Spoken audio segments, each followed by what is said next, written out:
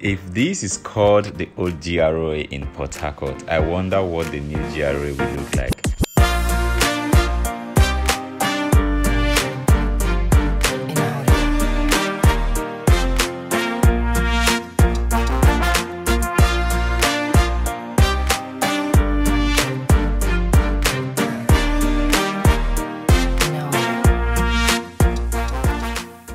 So guys, we're going to be exploring this city and this GRA in the city of Port Harcourt today to see how it looks like. In fact, it's going to blow your mind about the structures available in this GRA in Port Harcourt. So if you're new to our channel, you're welcome to Arlin TV. Please do well to click the subscribe button if you're not yet a subscriber, and also turn on notification bell so you'll be the first to know when we upload new videos. And if you're a returning subscriber, thank you very much. We do appreciate you. And don't forget to give me your thoughts in the comment section at the end of this video. Yes guys, so we are live in the city of Port Harcourt, and this is GRA as it is popularly called in Port Harcourt. So I stepped into the city, I drove around this place. I was like, is this what you guys call the old GRA? I would really love to see the new GRA. So if you're based in Port Harcourt, let me know what you think. Do you think this is finer than the new GRA? But just to mention, I'll try and visit the new GRA just to take a comparison, you know. So let's go explore the city. So it's quite beautiful, and the area we are currently is not so far from the government house. Yeah, the government house of River State is actually located in the old GRA, and the police command is also located in the old GRA. So we are actually within that axis, not so far, and the popular white and blue color is all over the whole place. That's a sign. That's the color of River State, as you can see everywhere.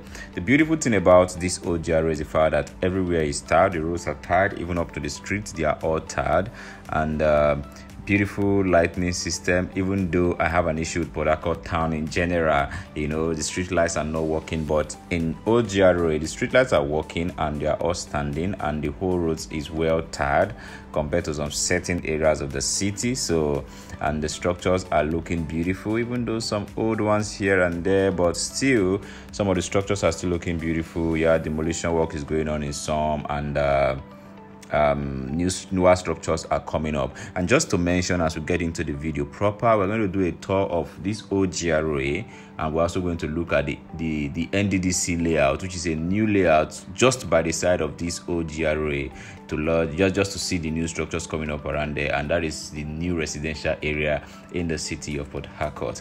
So now we are currently just by the police command. So we are waiting for them to give us signals to get into the command area proper. So just to drive around the command area, that will take you down to the NDDC axis of the city. Just to mention again, we have passed the government house. That was the blue sign you were seeing behind us the other time I was talking. So if you're watching this, give me your thoughts in the comment section. If you have visited Port Harcourt before and you've been to this area, also do let me know in the comment section. And if you're a resident here, tell me, where do you prefer to stay, the old GRA or the new GRA? Let me get your thoughts in the comment section. And if for any reason you prefer one to another, also let us know your reason in the comment section.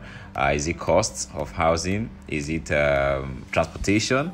Let me know. But from what I can observe in this old GRA is the fact that there are cabs, little cabs that moves around the old GRA.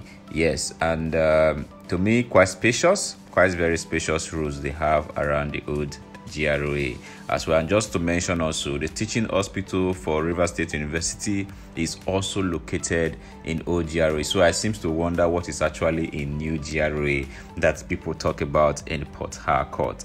So we are getting closer to the NDDC quarters, the NDDC office, their headquarters in River State. So just around here, it is called the NDDC layout. So new houses are coming up, and people seems to be moving towards this direction now. I think for those who can afford to stay in old GRA, they move around to the NDDC quarters just to, you know, just to live around there. And also to mention, a lot of clubhouses, a lot of hotels is actually located in old GRA. So most people who visit GRA, who visit Port Harcourt, that want to lodge, you see that they are staying in old GRA or you are staying in Stadium Road for hotels. Yes, for hotels. So just Stadium Road or GRA. So we are currently along the NDDC quarters now. So let's quickly do a drive around the NDDC quarters. This is the new layout. You can see that there's still sand here and there. You know, construction work still going on here and there. So that is the NDDC building you are seeing just in front of us.